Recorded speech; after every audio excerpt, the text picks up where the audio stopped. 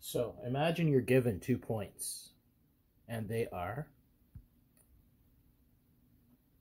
3, -4, and 5, 12. Okay? If you're going to do this by hand and you want to chunk it, i.e. you kind of want to take time to kind of do the individual parts. The y's first, then the x's first, and then the ratio. You can do it.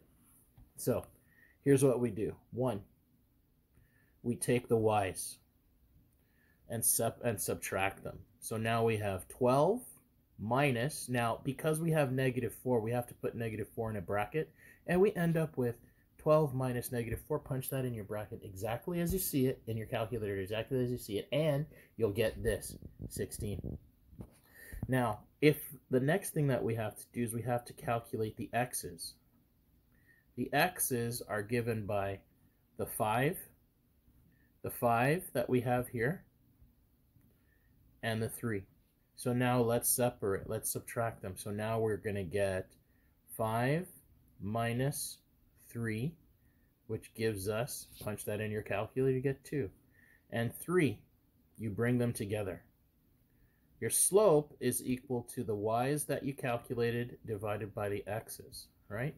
So now that tells us that we have, well, 16 over 2, which simplifies to just 8. And you could say, therefore, m equals 8. So this version here is easier to type up on the computer or type up in a Google Doc.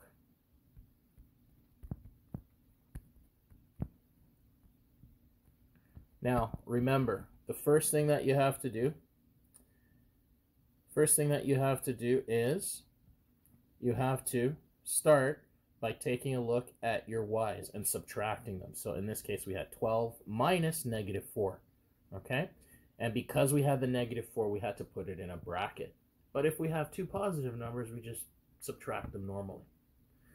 And then you say your slope are your y's divided by your x's, which gives you this fraction, which gives us a final answer of a slope equaling 8. Now you can use that to do your calculations on the Google Doc in case you want to do your work there. Okay? Good luck, guys.